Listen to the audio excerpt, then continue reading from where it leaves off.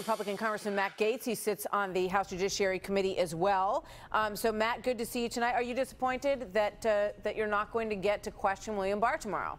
I am. We do have a lot of game tape from William Barr from his many hours in the Senate today, and I find it a little comical that my Democratic colleagues would say that it's not enough that Bill Barr went before the Senate Judiciary Committee, which has 3 presidential candidates from the Democratic side on the committee, and it's not even enough that Bill Barr offered to come to the Congress and answer questions under the 5-minute rule, and it's not even enough that after every member got to ask their 5 minutes of questions, Bill Barr was willing to submit to an additional hour of questions, so long as those questions were asked by people who were elected and serving in the Congress, not some hired gun brought in for that specific purpose. Martha, the only other time I can see where the House Judiciary Committee has had staff asking questions in an open hearing is during an impeachment proceeding. And that's really the whole point here. The Democrats want to have impeachment in drag. They sort of want to dress up this deal as impeachment without having to invoke that term because they know that it will excite a lot of the body politic and certainly rally people to the president's side.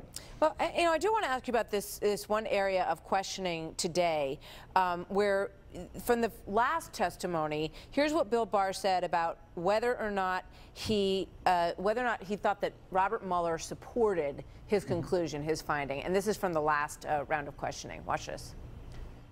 Did Bob Mueller support your conclusion? I don't know whether Bob Mueller supported my conclusion. So he said that, but as it turns out, he'd gotten the first round of pushback from Robert Mueller. There were 2 periods of pushback from Robert Mueller 2 weeks before he said that. Does that seem odd to you? Pushback is something very distinct from not supporting the conclusion. I've yet to see any evidence that Robert Mueller disagrees with the conclusory bottom line upfront statements made by the Attorney General. What Robert Mueller seemed to be objecting to was the lack of context and additional detail. Martha, I know a lot of authors who've had their books made into movies, and I don't know one of them that likes the movie version of their book. And so likewise, I would expect that there might be some pride of authorship with Robert Mueller where he didn't appreciate another person making those statements without the full body of their work. But really, how is this not a moot point? All of America has all 400 some odd pages to see and go through. And so why are we arguing over conclusions that no one disputes over a report that now everyone has read? I think that's probably the way a lot of people look at it at this point. The entire report is out there, except for some very light redactions, and everybody in America, which I think is good, can read it. In terms of where this thing goes next, I know that there were some questions about doing a leak investigation because there were a lot of things that ended up in the press that should not have ended up in the press, and they're going to investigate that. But I also thought this was interesting in terms of what Bill Barr said about why he decided that he had to put out the principal conclusions, sort of the headline of the report, fairly quickly. Watch this. I made the determination that we had to put out some information about the bottom line.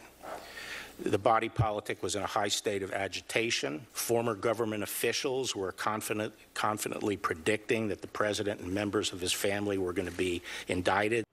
Who and what do you think he was talking about there, Matt?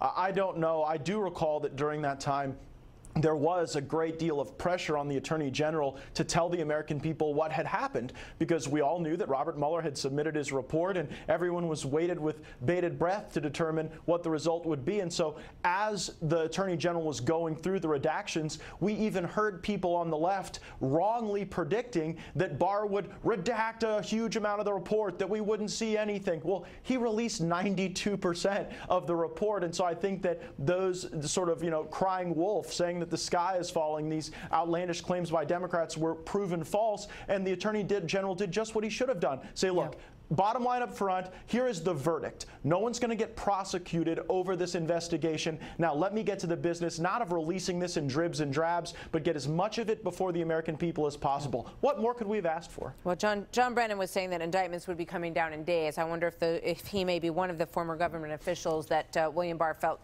he needed to set straight on what the actual findings were. There'll be an IG report coming in June that will illuminate on that. There'll be one before that that will illuminate the illicit ties between the FBI and the media with leaks and illicit gifts. We'll be watching. Matt Gaetz, thank you very much, Representative. Good to see you tonight.